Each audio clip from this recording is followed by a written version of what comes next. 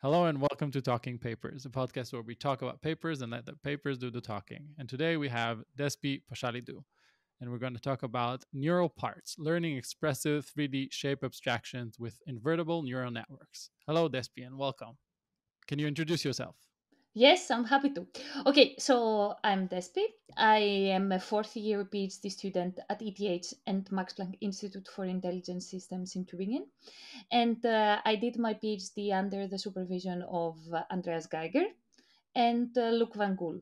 So during my PhD, I had the chance to work like on 3D representations in general, with a particular focus on primitive-based 3D representations. At the moment, I'm doing an internship at NVIDIA Research under the guidance of Sanja Fiedler. I'm super happy for that. She's awesome. And I had the opportunity to do this project jointly with Andreas, which is my amazing PhD advisor, Sanja Fiedler, and an old colleague of mine, Angelos Katharopoulos, which is also Greek, and he's also a PhD student at EPFL and EDIAP. And I was very lucky to have these great collaborators. So we did this project was done like in parallel with another project that I'm currently working with NVIDIA. And we were very lucky to see it, coming to life.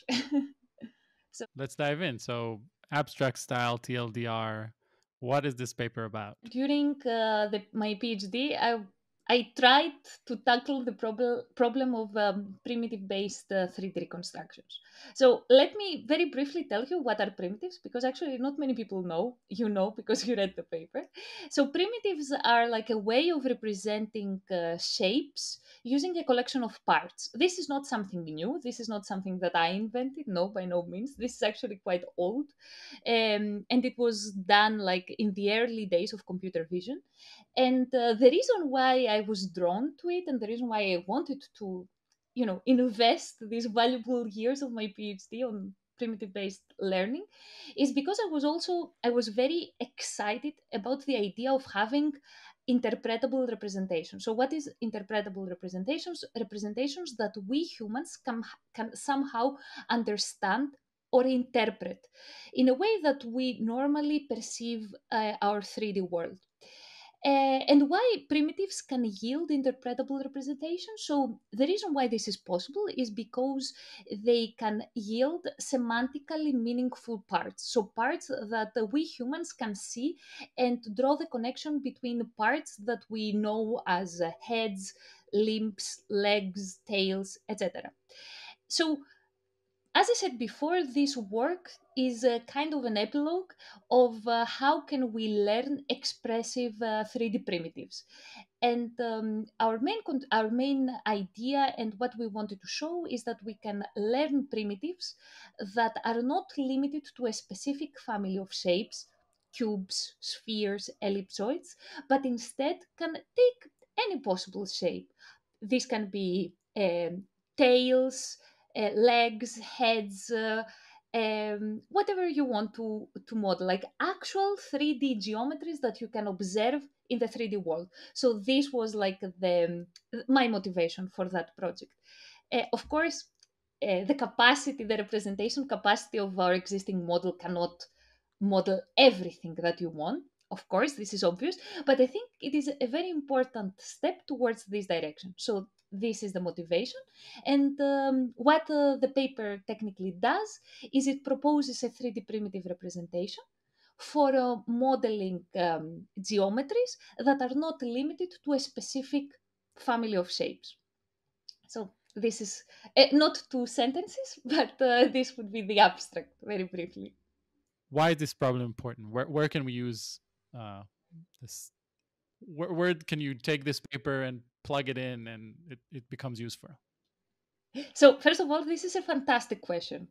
Um, I think, and let me make a small parenthesis here. One of the most important lessons that I learned throughout my PhD, and I'm really thankful because Andreas Geiger, my supervisor, really helped me learn this, is why do we care? Why is this problem important? And to be honest with you, after having published three papers on that particular topic, I I feel now confident, kind of confident, to answer this question. So first of all, primitives can be useful for applications such as animations. If you want to have it has been widely used in the past for robotics applications. So if you want to have like a robotic arm that can grasp objects, you want to be able to model the geometry of a specific part. So for this kind of tasks, this is useful. I personally am super excited about the possibility of applying these primitives on the content creation tools. So, having tools where you can combine parts and generate objects, creatures, scenes. And ideally, you want to combine this with a generative model and do this automatically. I think this is one of the killer applications. And by the way, this is also an application that Sanya pointed me out to. So I feel I should give the credits to her because I think this is um, a really nice future research direction. So another task that I'm very excited about that I haven't worked on is animations. The cool thing about parts is that you can have their geometry, which means that you can easily deform them and control where they move, and this is very nice. Actually, yesterday I read a very nice paper on archive from. Unfortunately, I don't remember the main author, but I know the last authors, Angzuka Nazawa and Noah Snavely, where they deform 3D shapes. They detect unsupervised in an unsupervised fashion key points, and they manage to deform the 3D geometry. I think this application has also some very nice connection with primitives, and it's a very nice scenario. So I think I've already mentioned briefly, or not briefly, some applications that could be useful. And more theoretically, the reason why I think what we did is important is because it decouples the geometric accuracy with the parsimony. So what this paper makes possible that wasn't possible before is that it technically allows us to learn geometrically accurate parts and reconstruct objects with parts that are both geometrically accurate while being able to keep a small number of primitives. Back, like a previous work, needed to use many primitives to learn complex 3D geometries, whereas we can do it like with only 5 or 2 or 3. And the reason for that is that prior work relied on simple shapes, whereas our representation does not impose any constraint on the shape of the predicted primitives. Mhm. So this is why what we did is important. Yeah. So you kind of started touching on the challenges here, right? So one of the challenges is actually Mhm. the primitives themselves, right? So can you elaborate a bit about the Yes. challenges that you faced when starting to work on this? Okay, so one obvious challenge that I have been thinking about, and to be honest with you, I never really took the time to think about it properly, but I feel this is the next thing in primitive based learning is what makes a part a part. How do you define partness? Like, what is a part? We tend to learn primitives by optimizing the geometry such that the predicted shape matches the shape of the target object. And after having published like some papers on that domain and being quite familiar with the related work, I can tell you that I feel that the abstractions that we learn are not really semantic. So I don't think that the network really learns semantic shape abstractions. I think that the network learns to spatially arrange parts across the object. And as a result, because objects are consistent, right? We see the same part being positioned in the same place on the same spot, and we get the feeling that the network knows that this specific part is used for modeling heads, etc. So one challenge in general, not related to this project, is to rethink a bit how can we define parts, how we can learn parts in an unsupervised fashion because we do not have supervision in terms of primitive annotations. Uh, to be more specific for the challenges that we faced for that paper, the idea of learning a primitive as a deformation of a sphere was an idea that I had like 2 years ago, to be honest. The main challenge, and actually this paper worked quite smoothly, that was very nice. The main challenge that we had was um, what kind of invertible neural network can we use to to have this whole pipeline work. We tried a few, all of them kind of worked. It wasn't that one failed terribly, but eventually we had to figure out what is the best. And since everything was kind of working, that was like a bit tricky. Moving on to the related work section of the paper. So for the novice listeners of this podcast, which Mhm. one or two papers would you recommend reading before reading this paper? I think that the original paper that initiated this line of research, and we should really give credits to Shubham Tulsiani for that, is the work of volumetric primitives from CVPR 2017 from Shubham Tulsiani. He's great. Everybody knows him, but I really like his work. Following his work, the follow-up work that I did in CVPR 2019, the Superquadrics Revisited paper, I think like this is like a follow-up work that is quite important. And more recently, one work that was actually very popular last year, and I think is a very cool contribution to the field, is the work from Boyang Deng. I hope I pronounce his name properly. CVXNet. From last year CVPR in collaboration with Google. So this is also a very, very nice work. And I think that people should definitely read it, because actually what they do is that they go a step forward from superquadrics and they propose to represent primitives using convex shapes. So I think this is also very nice work that people should definitely read. Oh, and there is another one. Sorry, but I also really have to mention this. There is the paper is called Neural Star Domain (NSD). I'm really sorry, but I don't remember the authors of that. This is really inappropriate. But I know that is a NeurIPS 2020 paper. So this is also very nice, very cool work that is following the same line of work as we did and CVXNet did. And yeah, and now, sorry, but I also have to mention another one. So the work of Kyle Genova, the structured implicit functions, this is also very nice. Definitely check them out. On YouTube in the description, I'm going to add the links to everything so everybody can have access to those papers. Now we're getting to the approach section of the paper, so kind of starting to dive in deep. But let's start with a as high level as we can. So what's the input? What's the output? The input to the system is an RGB image, and the output should be a set of primitives that describe the object, the 3D geometry of the object depicted on the image. The supervision that we have comes from the 3D mesh.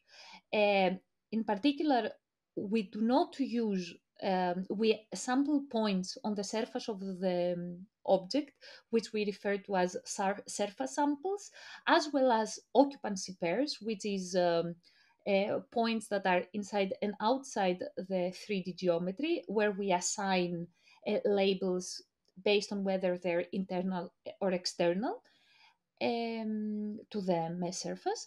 And this is where our supervision comes from. So the input is an image, the supervision are 3D points on the surface inside and outside the target object. And the output is a set of primitives. Mhm. So just to be clear, so the RGB image, is that like Mhm. a rendering of that object that you use for supervision, or could it be something else?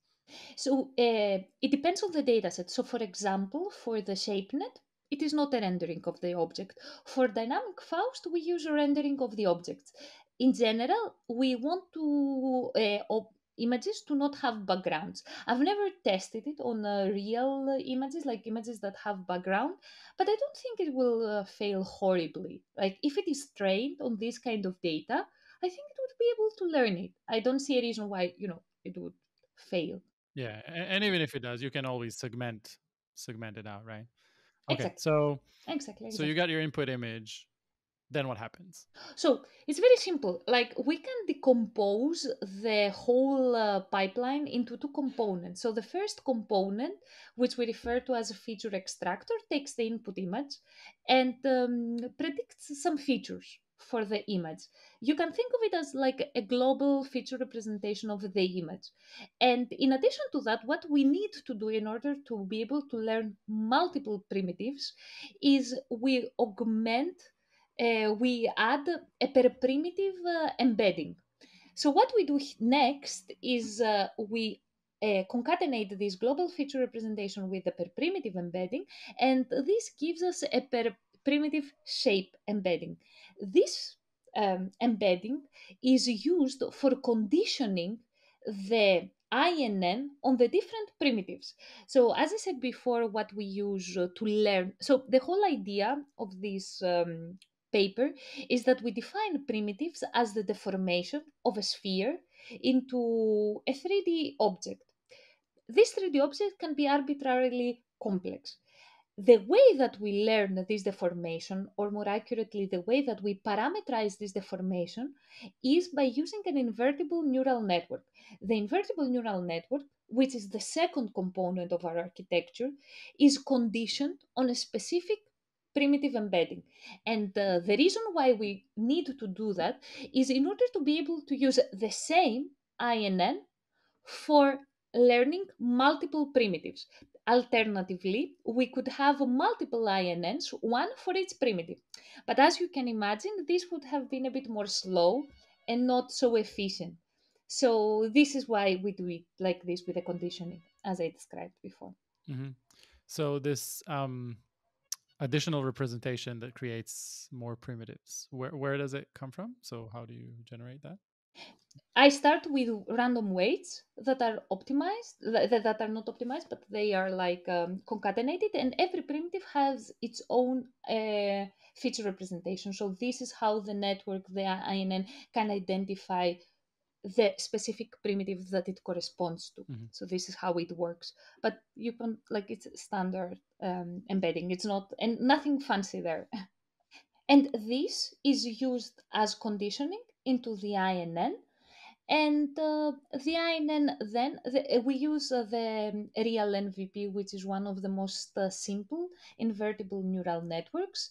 So technically what the INN implements, it implements two kinds of transformations, translation and scaling.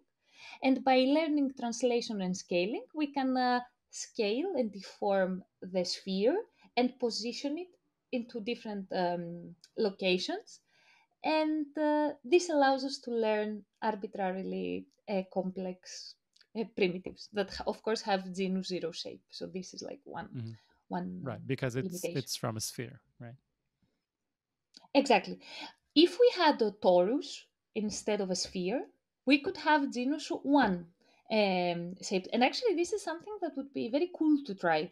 I think this is a very exciting like direction. Okay, so you got your image, you put it through the Mhm. ResNet network part, you concatenated your Exactly. primitives, Exactly. you fed that into it, your INN, you get your output. Mhm. How do you train this? Exactly. So this now we come back to the challenge that we said. So why do we need an INN? Why can't we just use an MLP, right? We want to learn a homeomorphism. So back in CVPR 2018, there was this very nice paper from Grue et al. AtlasNet paper, where they implemented a homeomorphism using an MLP. What you lose if you use an MLP is that you cannot go take the inverse of the homeomorphism. You can only have the forward mapping of the homeomorphism. So you can only go from the sphere to the object, but you cannot go back from the object to the sphere. And as a result, you cannot impose various constraints that are actually quite cool. So, and by constraints, what we mean optimization objectives. So how do we train this whole thing? as I said in the beginning, we have like two kinds of supervision. We have a set of points on the surface of the target object, which we refer to as surface samples, as well as a set of occupancy pairs that are 3D points inside and outside the target mesh that are associated with a label that indicates whether this point is internal or external to the mesh. By having these two sources of supervision, surface and volumetric samples, we define two kinds of geometric losses. The first one that is defined on the surface samples is a simple chamfer loss, and what we want to have is we want to make sure that points that are on the surface of the object will also be on the surface of the sphere.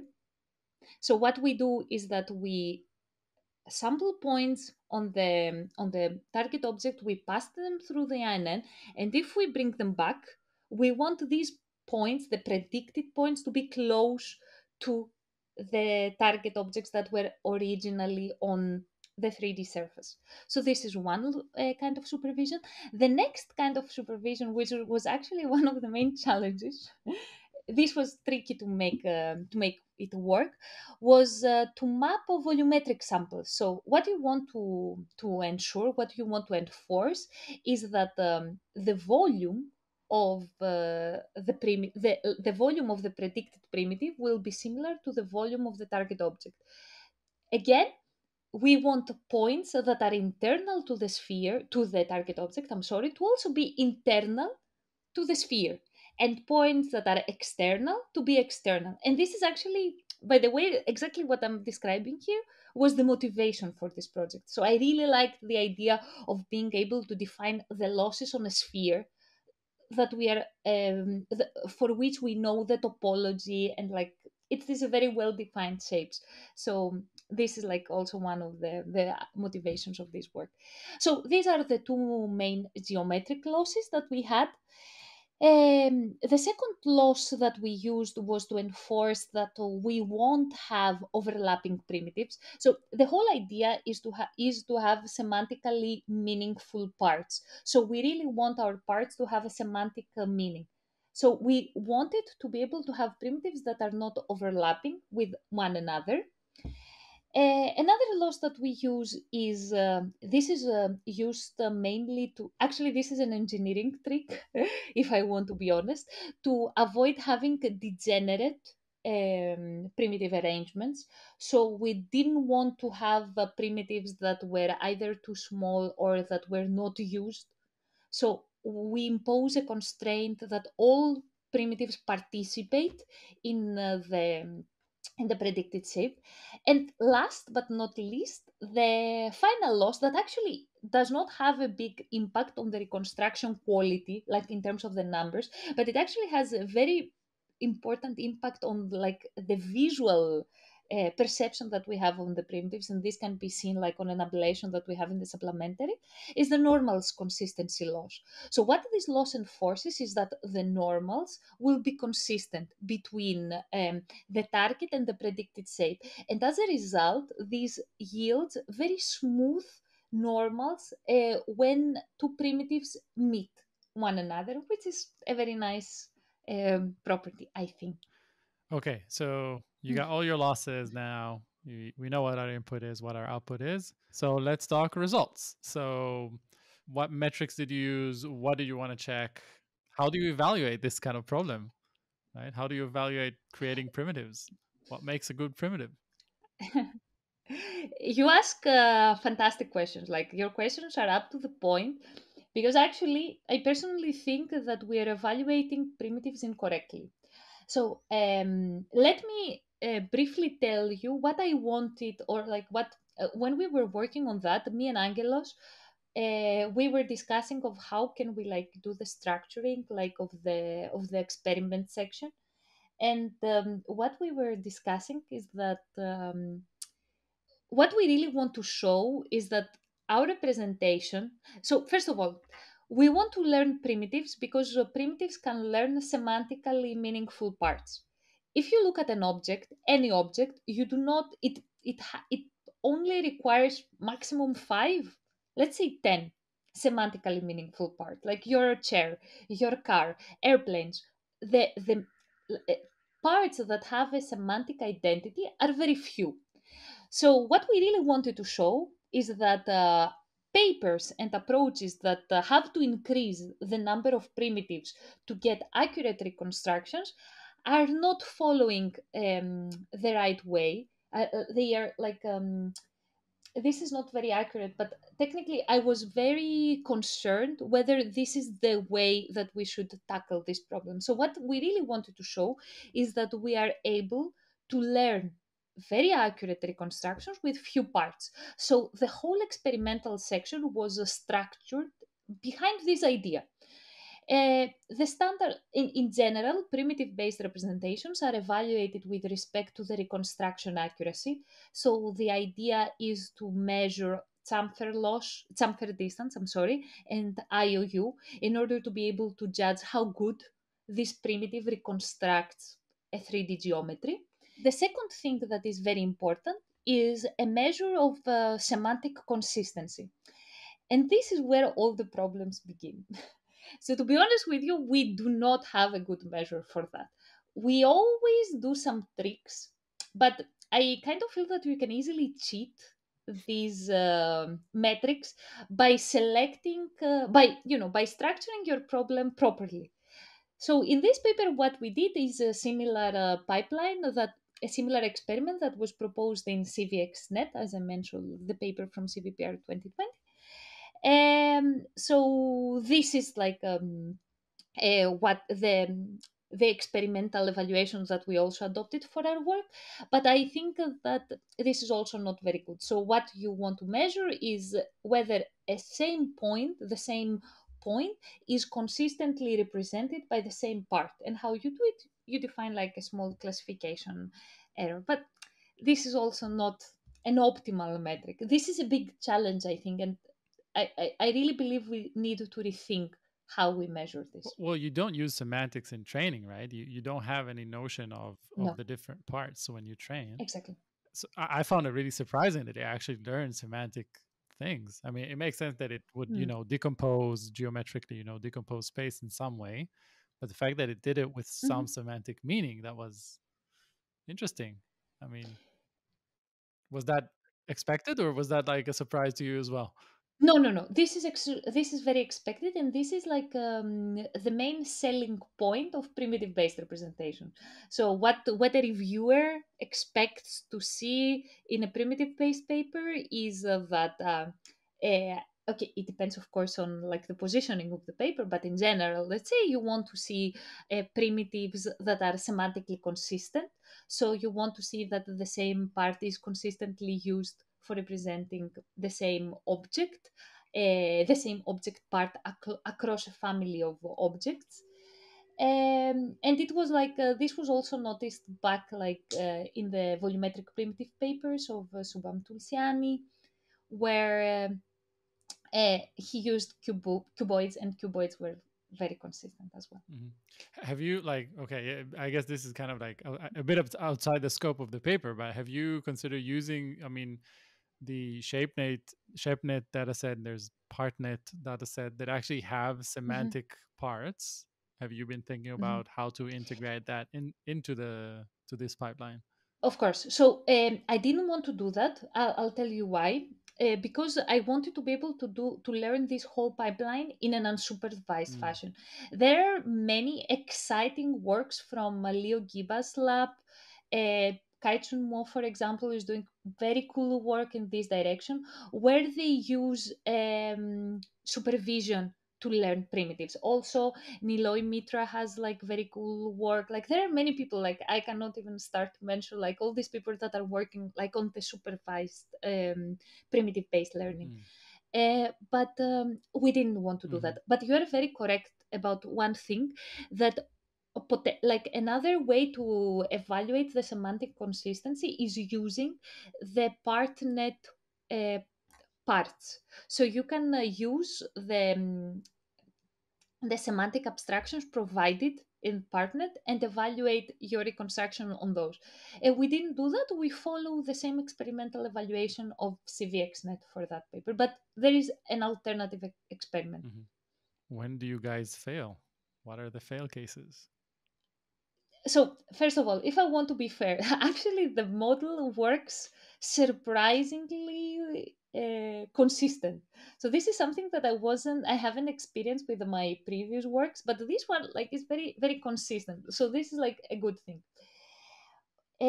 One failure case that we had like to tackle was when we trained like for objects that had let's say very thin structures such as tables and or chairs, etc. Sometimes you could notice the parts were not like ideally what I would like to see. I would like to see that for every leg of the chair we have a specific part. This wasn't always the case. So I've seen some examples where the part was the leg, the same primitive was used for representing the leg of the chair as well as a part of the base. It's unsupervised, so you cannot actually control this, but this is actually something that I wouldn't like to see, let's say. Mm-hmm. So this is one thing. The second thing that I feel can like be improved in the future, and where we had to play a bit with regularizers, is what I mentioned before about having like a loss that prevents degenerate solutions. Mm-hmm. So this shouldn't be the case. I feel that adding this loss is problematic in a sense that the network should be able to figure this out on its own. How this could be done, I don't know. But like adding this small term actually helped a lot and improved a lot the results. And last but not least, one issue. It's not really an issue, but like this is a general problem that we had with invertible neural networks is that the way that they work is that you need to transform points from the space of the sphere to the space of the target object. And to do that, this requires quite a lot of memory. So we had to use relatively big GPUs. And as a result, if you want to be able to scale these models to use like 500 primitives or 1000 primitives, 500 or 1000 doesn't make much sense because this wouldn't be semantically meaningful parts. But let's say that you want to do a reconstruction of a room, for example, where you have multiple objects. This would have been a bit more tricky. But yeah, like increasing the number of primitives above 20 or 25 was tricky. It still worked. So we don't have these kind of results on the paper because we really wanted to show that you do not need so many primitives. But this was a challenge, like making it work for more primitives. Not in terms of like the method was the same, but you had to engineer things to make things fit to the GPU. So the engineering wise, it was like a bit tricky. Okay, so conclusion, future work. How do you see the impact the paper had on the field, and what would you recommend early PhD students that want to pick this topic up and do something exciting? What would you recommend them? So technically, what we did here and what I think is the major impact of this paper is that we allowed to have primitives that have no constraint on the shape of the primitive, on the predicted primitive. So the primitive can be anything. This is very cool. This can be used for many applications, and I think this is the major contribution of our work that now primitives can literally be anything you like. And yeah, follow up applications are too many. One thing would be to try to increase the resolution of the predicted primitive. So right now we have, in general, everyone is using primitives with low resolution. When I say resolution, I mean number of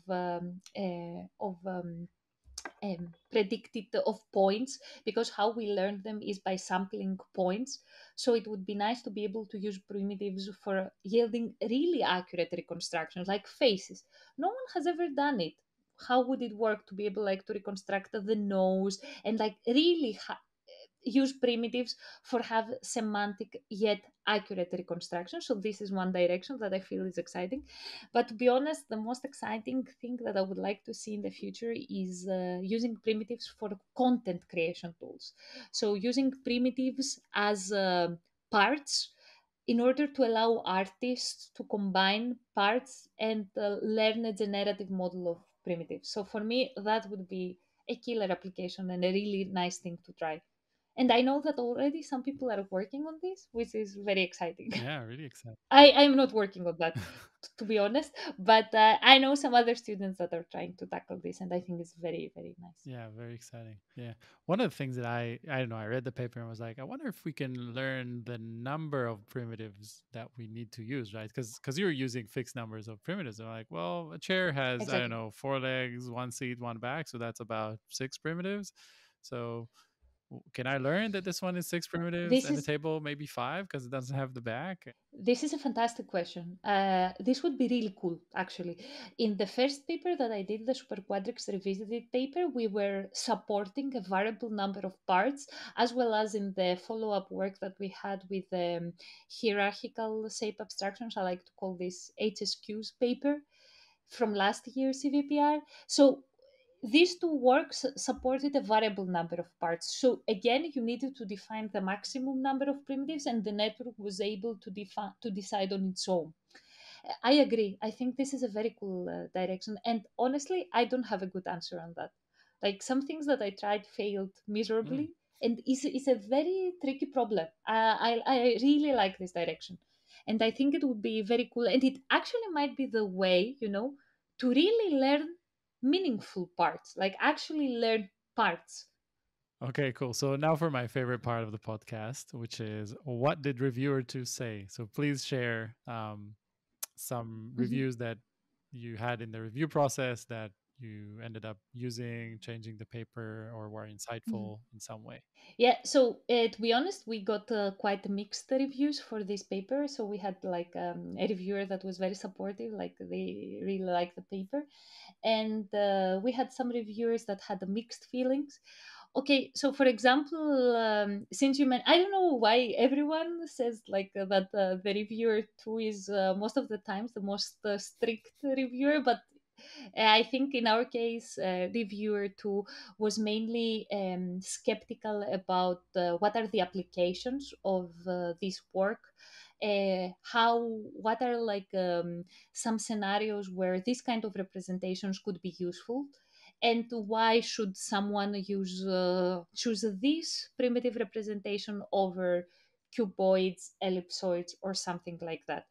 Even though I see the reasoning behind this question, so some people actually share this concern, and I have discussed this with some people from Adobe, where they also expressed a similar concern.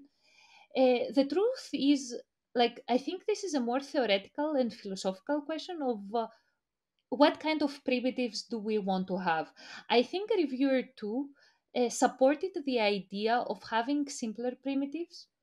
I think that if we want to be able to use something really useful with the primitives, then we really need to have more expressive primitives, more powerful primitives. So I think that I disagree with that concern regarding simplicity, because I feel that whatever you can do with cuboids, you can do with neural parts, right? And yeah, there is like a whole field that is going to more expressive primitives, but that was the main concern. The main concern was related what is the usefulness, and would we like to have like these expressive primitives. But yeah, like if I can give an advice to students, that also Andreas gave to me when I was writing the rebuttals in the first year of my PhD, is to take a step back, relax, and don't think it is personal. I was very lucky throughout these review processes throughout the year. I got much better, and I don't think reviewers have like like they don't have anything personal with you, right? they like be open-minded about that and just try to get whatever is useful. And one thing that I always do is I first write a very angry rebuttal, and then I spend the remaining of my week, toning it down and making it sound more polite, because like, of course, this is your work, and when people like do reviews that you don't agree with, it's completely normal to feel, I don't know, offended or hurt or whatever. Don't be offended. I don't think it's personal. Just try to address the concerns of the reviewers, and I think everything will work out eventually. Despi, thank you very much for being a part of this podcast. Thank you for listening. That's it for this episode of Talking Papers. Please subscribe to the podcast feed on your favorite podcast app. All links are available in this episode description and on the Talking Papers website. If you would like to be a guest on the podcast, sponsor it, or just share your thoughts with us, feel free to email talking.papers.podcast@gmail.com. Be sure to tune in every week for the latest episodes. And until then, let your papers do the talking.